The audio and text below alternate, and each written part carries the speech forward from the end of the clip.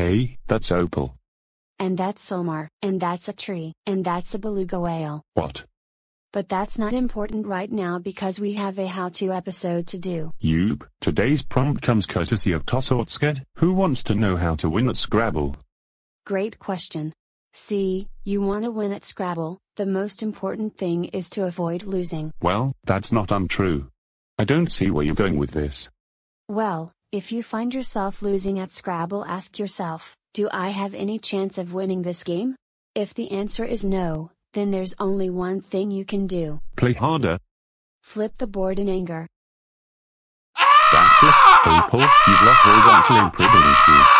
I'm taking over. Now to be good at Scrabble, it helps to know a lot of words. And that includes swear words, kids. No, it doesn't. It's probably a good idea to get the official Scrabble dictionary. Memorizing all the two-letters word is a great place to start. My personal favorite two-letter word, ig. Hold on, let me check. Opal, it isn't a word. Sure it is.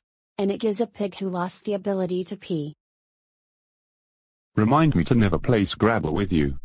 Too late, we're already playing. Whoa. Oh well, okay, let's see here. Oh, I can play the word gherkins for 48 points.